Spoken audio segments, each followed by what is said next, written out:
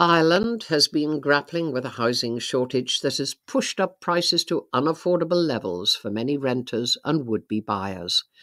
This has been compounded by a rise in people applying for asylum and seeking shelter from the war in Ukraine. Subsequently, tents pitched on city streets are an increasingly common sight, and there have been anti-immigration protests too. The Irish government has announced plans to solve the crisis, but how do homeless people cope day to day? Bob Howard has been to a cafe in Dublin trying to make life on the streets a little easier. At first glance, the Lighthouse Cafe could easily be confused with any number of places to eat and have a hot drink scattered around Dublin. It's toasty inside. The walls are painted a trendy lime green. There's upbeat music playing. But unlike most of the city's cafes, the Lighthouse isn't open during the day. Instead, it unlocks its doors at 7 p.m, 7 days a week. That's because the Lighthouse caters for the city's homeless. Traditionally, that's meant people born in Ireland, but increasingly, they're also serving refugees and newly arrived migrants.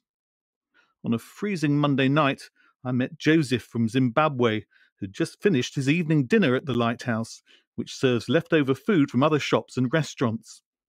Joseph had only been in Dublin for a few days, but he was already facing up to some harsh realities.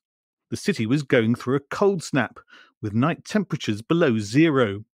He was well wrapped up in jumpers and a padded coat, but his home for the night would be a tent pitched in the city centre. While women and families are given priority for emergency housing, single men like Joseph have to sleep wherever they can. Joseph told me they feel vulnerable, that anything could happen to him at night in a strange city. He said back in Zimbabwe, he was a landscape gardener by trade, something he would like to continue in Ireland. He says he faces persecution back home for his political views. Helping to look after hundreds of people like Joseph is Aubrey McCarthy, the voluntary chair of Tiglin, an Irish NGO which runs the Lighthouse. He says they used to feed between 20 to 40 people a night, but a combination of Ireland's housing crisis, the high cost of living, and the arrival of greater numbers of economic migrants and people seeking asylum means they're now feeding around 500.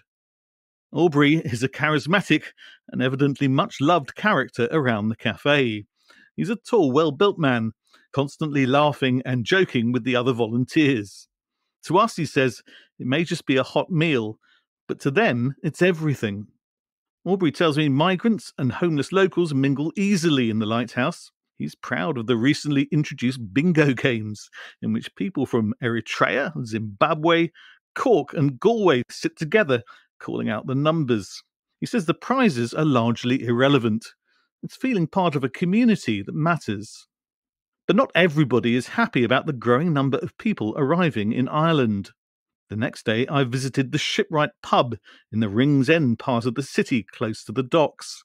The disused pub had been earmarked as accommodation for homeless Irish families.